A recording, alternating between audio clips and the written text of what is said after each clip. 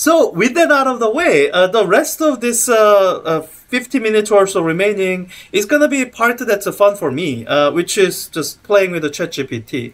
I've been doing this for a while, for problem sets 1 through 6 so far this semester, and I do think this is something that can be really helpful for people in the long term because. I get why people don't watch lecture videos and even homework help videos. And sometimes, it does baffle me when people refuse to watch my lecture videos, but they want to watch Khan Academy videos. Because not to say I'm better than Khan Academy, but one aspect to which I am better is my videos are tailor-made for this class.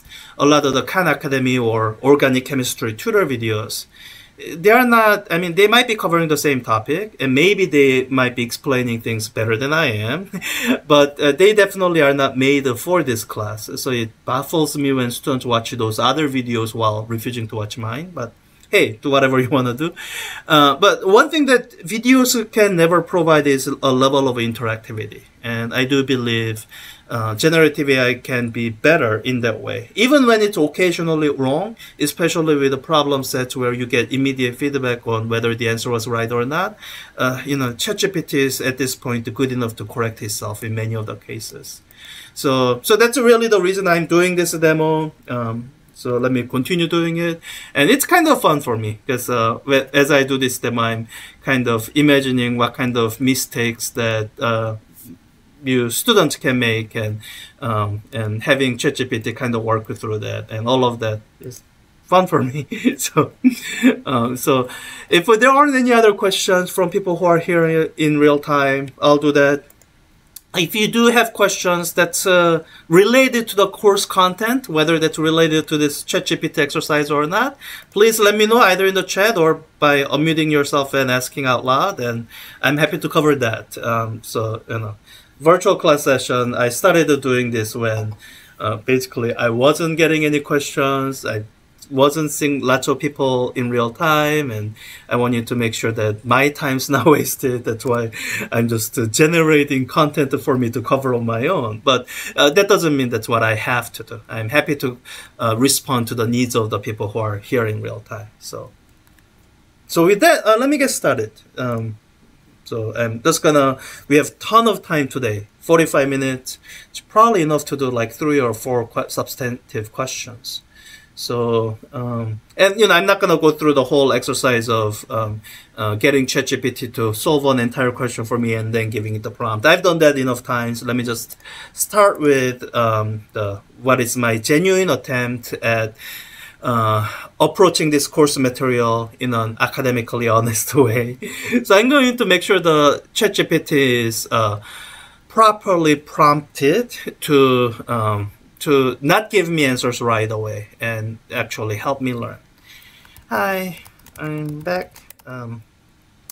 I'm working through my mechanics homework problems again, and I'm really trying to learn the material, both to prepare for the timed assessment next week, where I'm told I can use ChatGPT or any other outside help for that matter, and the oral exam to follow after that. Some of you might have completed this already. What I'm calling oral exam to ChatGPT is the required one-on-one meeting. I call it oral exam because ChatGPT doesn't have access to our course material, so doesn't know what's meant by required one-on-one meeting.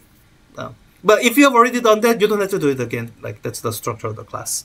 Oral exam to follow after that. Please, when I post the question here, and I'll tell you what I've done so far. Don't give me all the answers right away, but just help me with the next step so that I can learn to do these problems myself. You've been really helpful so far, so please continue to help me in this way. Thank you.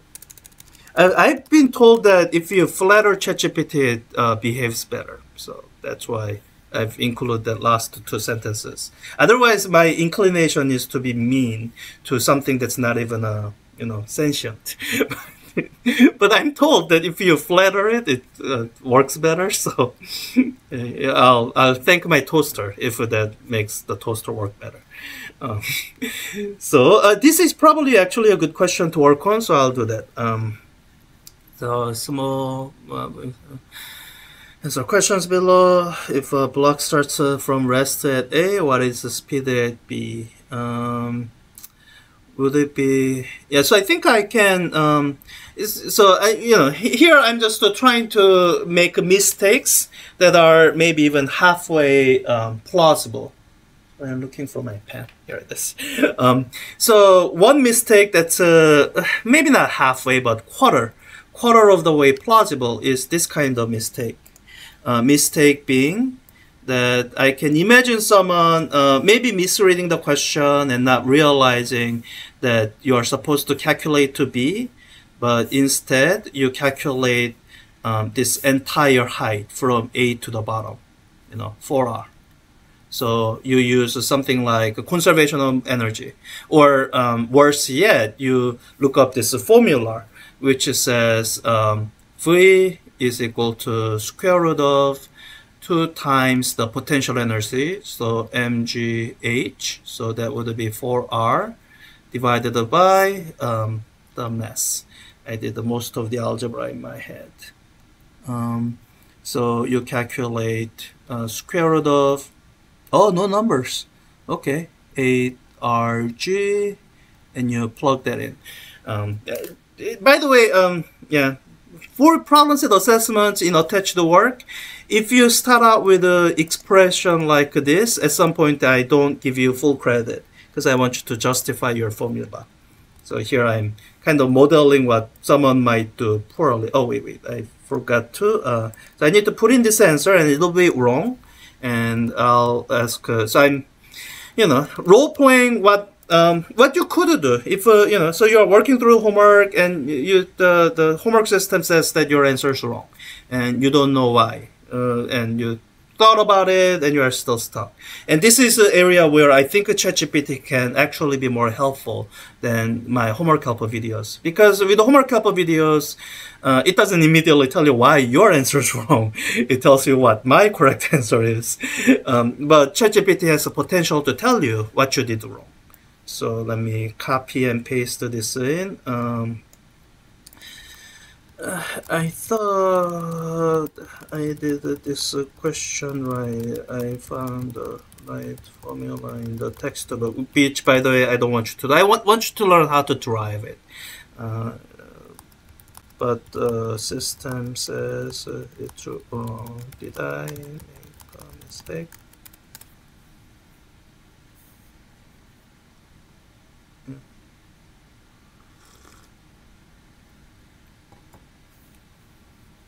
Conservation. Yeah, so now these explanations are good for you to read through. And in fact, getting this part requires you that you actually notice the speed at B part. So I don't know if that would have made a difference, but setting up equation like this is how you should start, saying total energy at one snapshot equals total energy at the other snapshot. This is a great step to go through. So for VB, so it doesn't match, like setting up the in setting up, yeah. So if you missed that you had to get to B, then you might have set up this equation without the second term, or missing the change in potential from 4R to R, which is, yeah, good. Yeah, this is great. And again, this is where I'm saying, with generative AI, you could get this explanation of that mistake like in a few minutes. And I do want to make sure you read through it and you understand it. Don't just skip to the answer and just copy. Okay, 6 instead of 8. Don't do that. The main way in which that hurts you is you're not gonna remember what these correct steps were if you didn't read through it and spend some time over your own to understand it. And when we do our required one-on-one meeting, for those of you who haven't done it yet, that the fact you cut corners that prevent you from remembering or understanding things, it'll come up. It just naturally comes up. That's why I started doing the required one-on-one meeting. So, okay, next one. What is the... so, thank you. I'll work on the next part and ask you questions. Stuff. So, what is the force of the track on the block at B?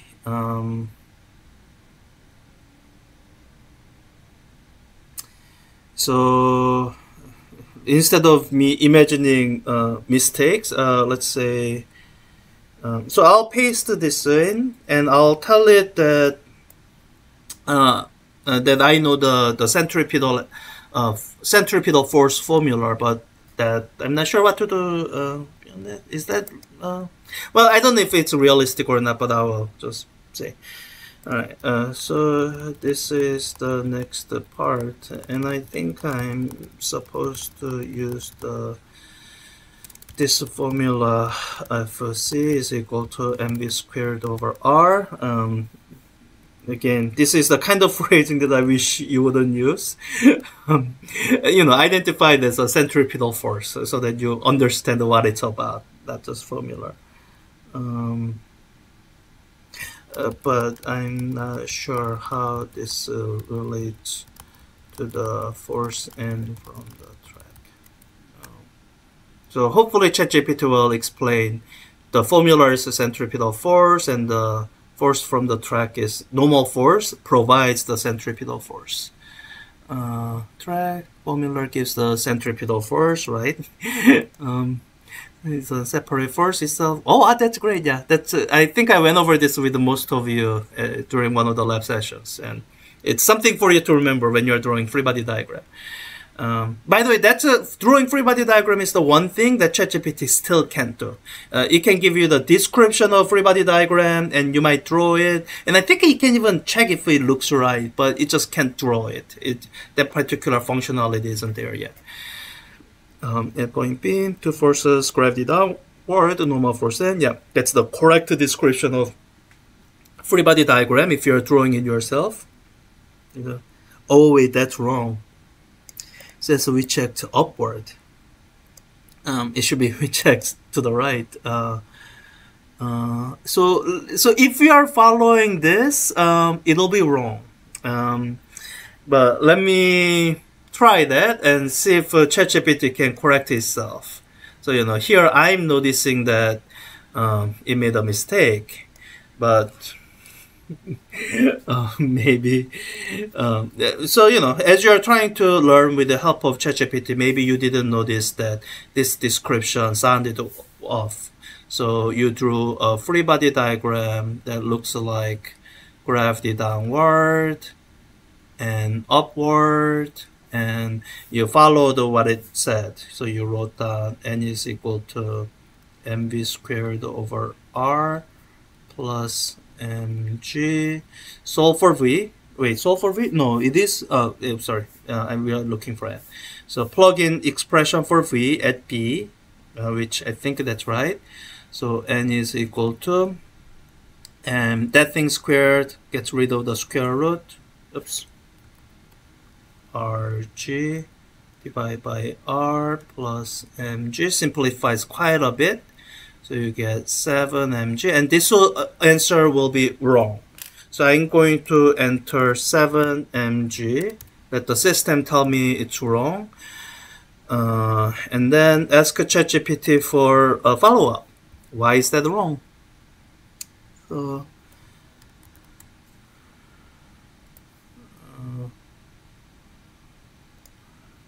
okay, I follow the algebra And I think I did it right, but the system tells me the answer is wrong. Um, did I make a mistake? You know, or did you make a mistake? But let me just leave it here.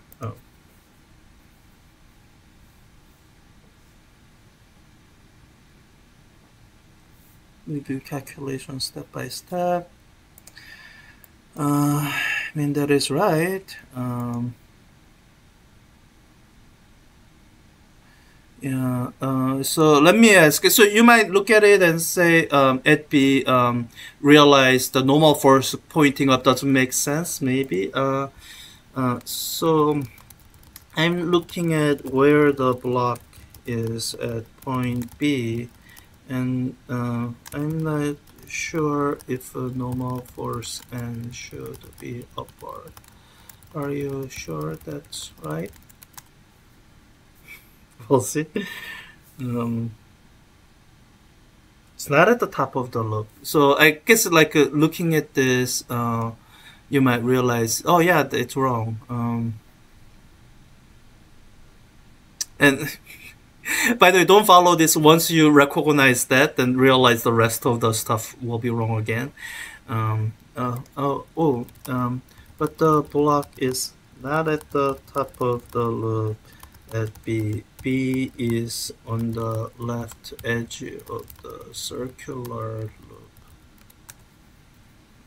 loop. Can it be on the side of the loop? Correct free body diagram would be, yeah, M downward, MG downward, and inward. Yeah, good, good. It's never gonna get it. Yeah, so it's never gonna get the fact that, will it never get it?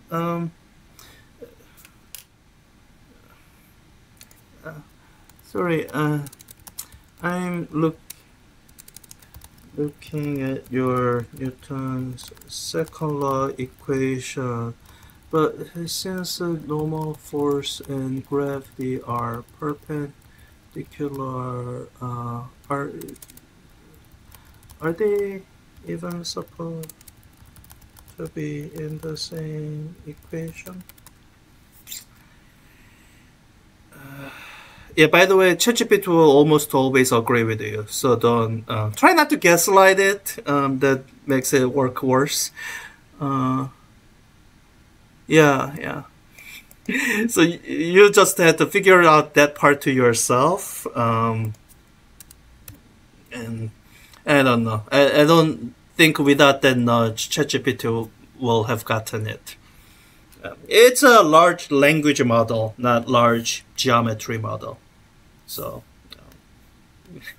that's one of the reasons to use ChatGPT in an honest way, where you are a partner in learning, not not just cheating your way through with it. Because ChatGPT does have shortcomings. There are certain things that you as a human being can actually reason through that the non-sentient generative AI won't actually be able to reason through. So. And all these insults against the ChatGPT, I'm not typing it because I want it to work well. I don't want it to work poorly. I got it. Thank you. Yeah. Okay. Let's look at part C. Do I want to do part C? You're not actually in the previous attempts at kind of doing this. We got part C answers already. This is 5 mg. I have a good memory. That's how I remember this. So we already did this. We don't have to do it again. Wait, did I misremember it? At the top? Yeah, sorry. This is what happens when you do it too quickly. So instead of the height difference being 3r, it'll be 2r at the top. So it'll be... so the VB will be square root of 4RG. So this should be 3mg, I think. Maybe. And at the bottom, this will be 8RG. So this should be 9mg, I think. If it says it's wrong again, then okay, good. Yeah, good. Thank you. There's a part to see, but that looks similar to what we already did. So I went ahead and did it.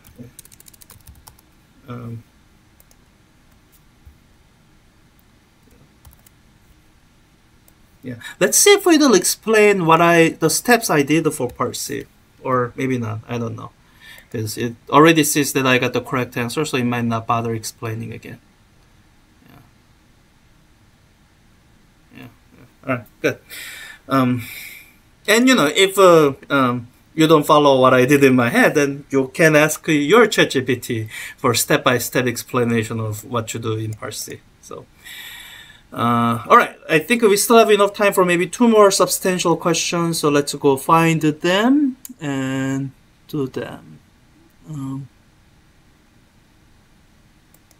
This doesn't feel substantial. This is just definition of impulse and force relating to impulse. Same thing here, although this is such a common question that it might be worth doing. I might come back to question 3, we'll see. Yeah, again, definition of, you got all the numbers that you need to calculate momentum. So, any kind of question where you can do it by finding the right formula are typically the easy questions. That's really the reason I'm not doing it. Inelastic collision, identical. Yeah, so part B of this is hard. So yeah, let's ask it. So part A, you can do it really easily. You can even just guess. Their speed just to swap. Speed of the leading bumper car after the collision is 7. Speed of the trailing one, 5.3. The speed is just to swap. Part B is where you actually have to set up the equation and actually do it, because their mass being now different actually makes it so that the nice cancellations that would have happened in the nice formula, they don't happen in part B. So I'll do it. So I'll tell ChatGPT. I think I guess the answers to part A correctly. They just made sense, but guessing the let me actually guess it again.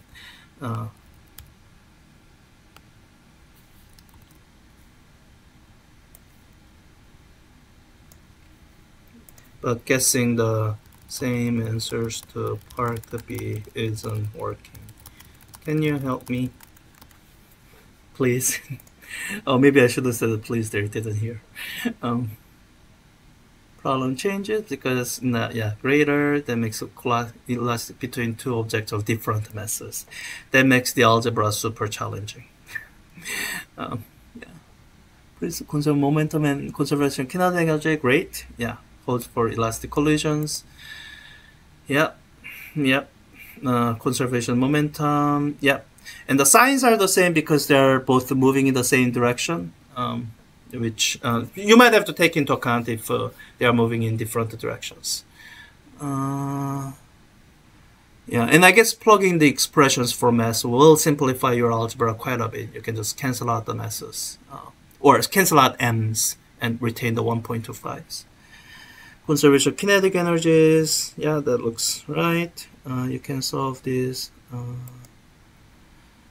So let's see. I can imagine this. When you're trying to solve this by hand, there are ways where you can get stuck in a place where, I don't know what to do next. Let me see if I can get stuck. And then once I get stuck, I'll ask ChatGPT for how do I get unstuck. It's going to be challenging because I'm used to coming up with the methods to solve this as quickly as possible. But now I'm trying to do it in a way where I get stuck in a difficult part. So let's see if I can do it. This is actually harder than solving it. I'm used to doing it correctly and as quickly as possible. But this can be a demonstration of some ways in which you are working through an algebra and you are not making any mistakes as such. But nonetheless, the set of steps you can go through might actually lead you down the steps where you can solve for the thing that you are trying to solve for. So, and for those of you who are trying not to be frustrated at doing these questions, I recommend the ChatGPT because it's solving this kind of equations, algebraic, non-transcendental equations. It's something that Sage Math is really good at. So you have some demonstrations of me doing this with the Sage Math. That's really what I recommend, because working through algebra like this, even when you are doing it correctly, going through the set of steps that are not frustrating can take a good amount of time, good amount of mental energy. So all right, I'm just gonna cancel out messes from the beginning, so I write down as little as possible. And actually in this question there is no easy way to do it. Usually the easy way to do it would have been to solve for the thing that was stationary initially, so like solve for V2 final, but it wasn't actually stationary initially, so I don't think it actually simplifies at all. But let me solve for V1 final first anyway, because that's kind of the opposite of what I would do if I were looking for quickest possible solution. V1 final is equal to V1 initial plus 1.25 V2 initial minus V2 final. Wait, is that right? No, I don't think that's the one that leads to the most complicated expression. Yeah, that looks way too simple. Let me solve for V2 final. I think that's the one that makes algebra steps more complicated. So let me do V2 final is equal to, I move this over, so I have V1 initial minus V1 final, and I divide by 1.25, so I have this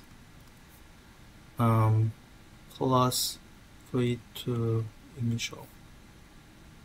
Maybe that's not all that much more complicated. So I have that. Let me rewrite down this equation.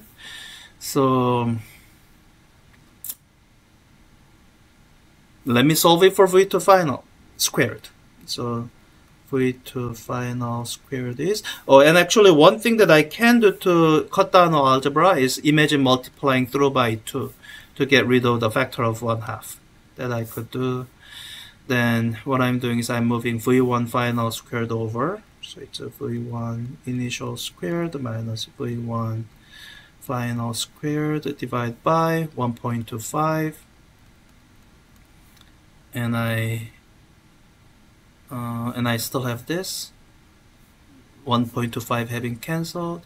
I wonder, yeah, let me not make a deliberate mistake right now. And I'm just writing down V2 initial squared. So what I'm hoping is when I plug this in, no, V2 initial squared will still cancel out from both sides. So that actually simplifies. So rather than plugging it in, let me just do yeah,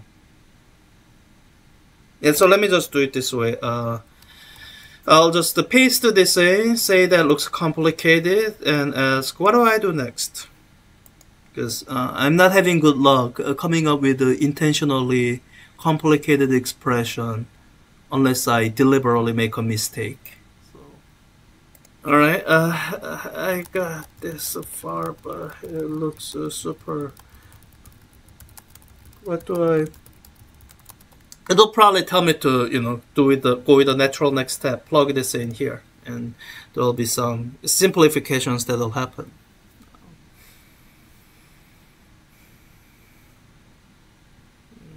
correctly cumbersome. There's a simpler way. What? Oh, it's oh, all right. I don't know if that works, but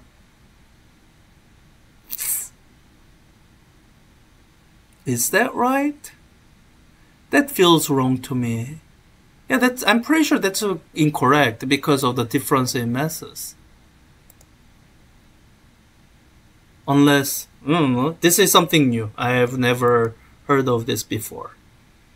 But let me not try to waste the time disproving it. And if it's really correctly telling me that this is right,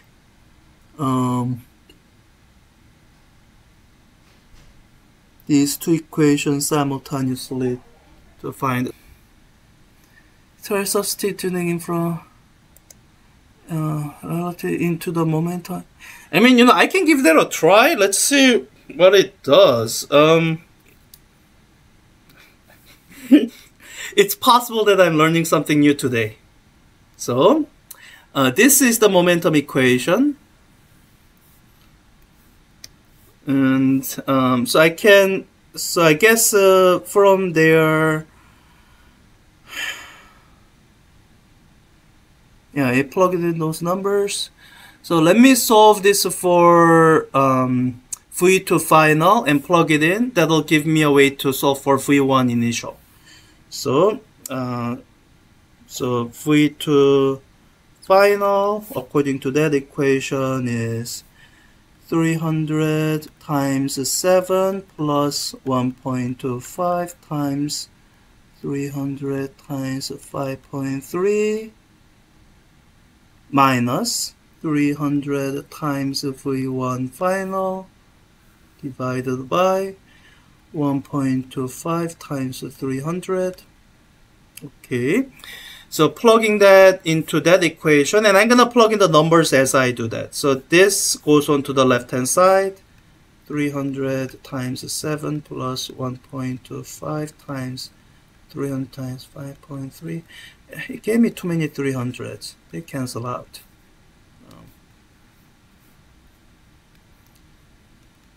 7 plus 1.25 times 5.3 minus V1 final divided by 1.25 is equal to, let's see, V1 initial was 7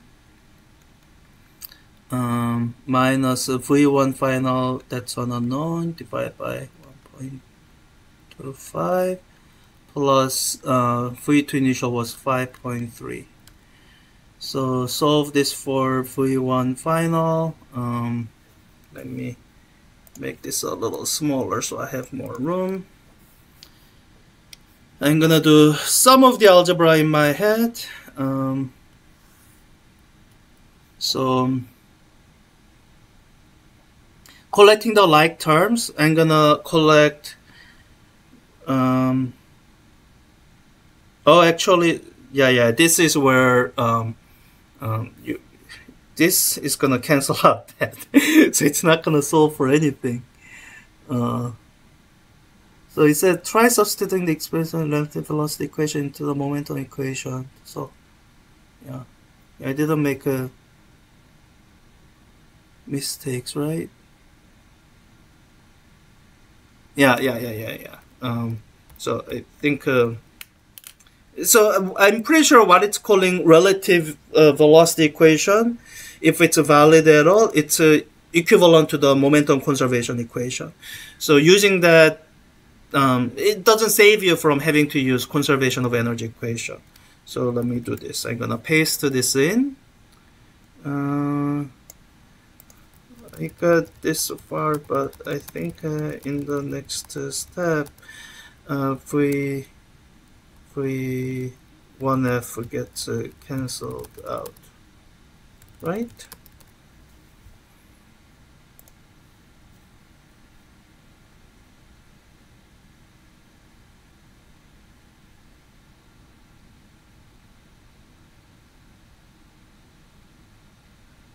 Really? Are you sure? Okay, it's still doing relative velocity equation. Free to final into there. Did I make a mistake?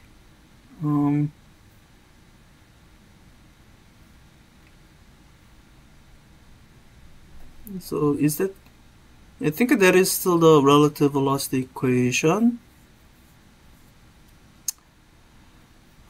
Plugging into here. Yeah, this time I don't think they'll cancel out because this 1.25 between them. Simplifying this equation will allow you to solve for.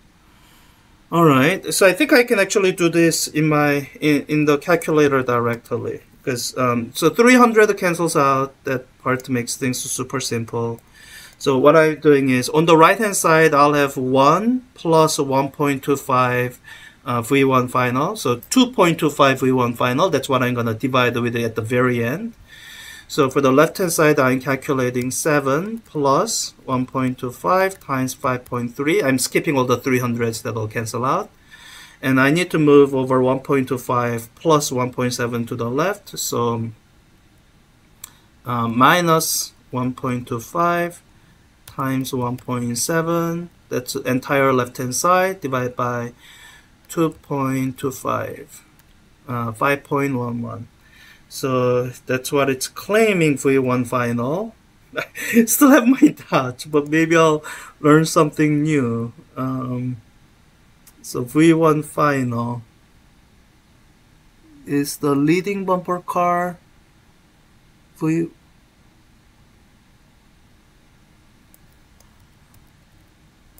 I'll just put it into both. One of the two has to be right. Oh wow, that is right. And the trailing one is then 6.81. I learned something new. I never knew about this relative velocity equation. I guess there's probably a way to prove it, since it's apparently correct. So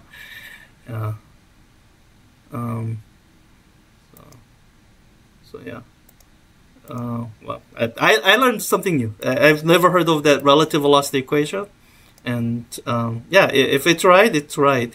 Now, so if we are using equation like that, I want you to correctly cite it. I guess if you are telling me that you got it from ChatGPT, then all right, that's a form of citation. But make sure you know where it comes from. If it's the kind of equation that you might not forget, then you really should know where to look it up in the future. Like if it's in your textbook somehow, then know where in the textbook you can find it. I don't know if generative AI is good for that kind of citation, because there's a random element built into it. So sometimes you ask it the exact same question and it might answer a little differently. So. All right, I think I got it. I got 5.11 for V1F, and 6.81 for V2F. I think those were the right values, right? Yeah. Thank you.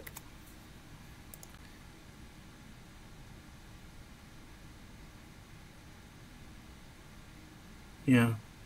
Yeah, wow, that is interesting. So in order to derive the relative velocity formula, it must have been necessary to use the conservation of energy equation. Because mathematically, it's impossible to solve for this entire setup without making use of this somehow. So maybe you do some factoring of the quadratic expressions or something. By the way, if I'm interested in looking up how to derive the relative velocity formula, where would I find it?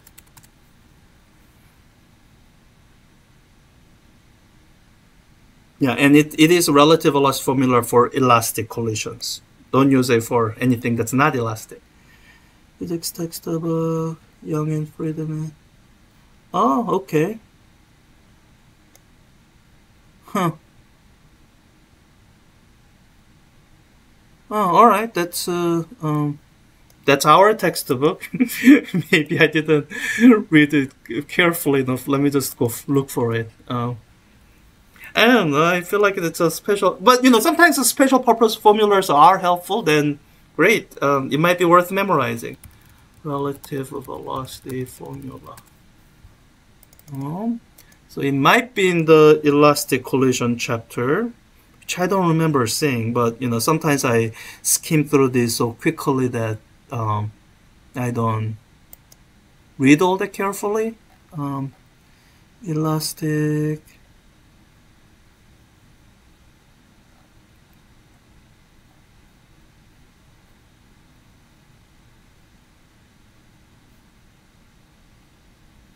Yeah, just giving you the solution, not driving anything.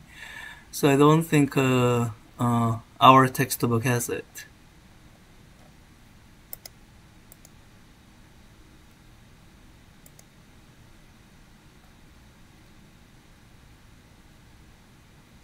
Conservation equation. I mean, I might put this on my list to do at some point, just because it's new. This link isn't working. Hyperphysics has been around a very long time. It might have it. So if it has it, it'll be under mechanics, conservation of momentum and energy. Let me try momentum. Collisions, elastic collisions. Yeah.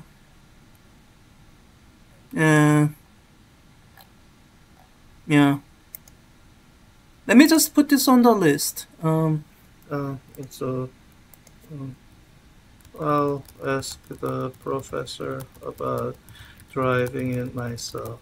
I didn't find the derivation in hyperphysics site or our textbook, OpenStax University of Physics. And I'm just gonna put this into screenshot, and I'm gonna put it into a note for myself later. I didn't even realize a formula like this existed. They can actually make a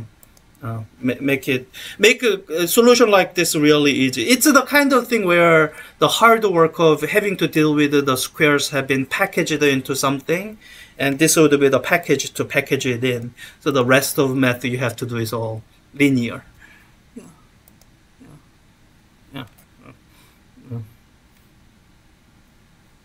Yeah. Oh, but yeah, about driving myself. Yeah. So I'll do that for myself. First, I need to work it out on paper, like off recording, to make sure I know how to do it, and then I'll put it on an agenda sometime. I know we canceled our next week's session, so I might come back in a couple weeks or do it next semester. But it's a formula that I didn't know existed. So, all right, we have a few minutes remaining, and I think that's a little enough time that we should just go back to question 3, which is going to be easy. So it's a matter of, it's just, using the definitions, but maybe the way it's stated here, you're not quite sure how that relates to momentum conservation or impulse.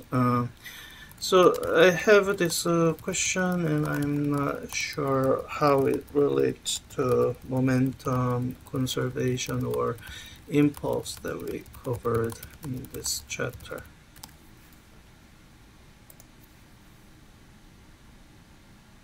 And it'll explain how the quantities given can relate to change of momentum per time. Impulses. There's delta t, and that's gonna be, well, being aware of this will be useful. You can set delta t to be like 1 second, unit time. Then change in momentum, hitting the wall is reduced to 0, meaning final momentum is 0, good. So you have mass flow rate times velocity. That's technically not momentum. You have to multiply this by some time, like 1 second. So it made a unit error. Right now you have seconds squared. So now making this mistake might not lead to incorrect answer, because if you're using 1 second for time, then you're basically making a unit error. And like, so if I simply follow this, ignoring this unit error, I'm pretty sure I'll get correct numerical answer. This is where you have to be careful. So, you know, force calculation, delta P over delta T, and yeah. Did it just give me the answer? You are supposed to read it through and understand it. So I'll do it. Just to double check, when we do mass flow rate times velocity, that doesn't give me the momentum directly, right? Oh, when it does this, it takes super long.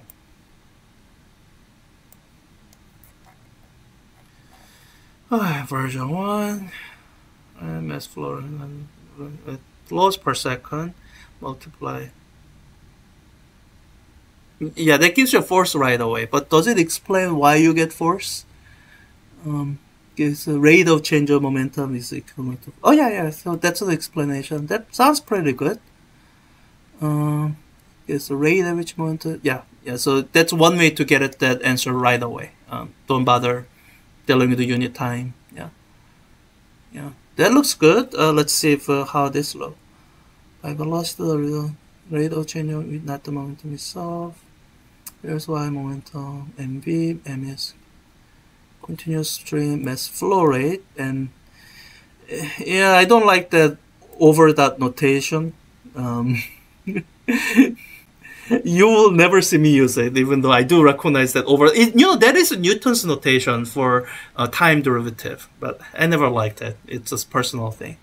So just out of personal preference, although I do see that over that, but up to that point it's been saying rate. So I think I like this one better because I don't like over that.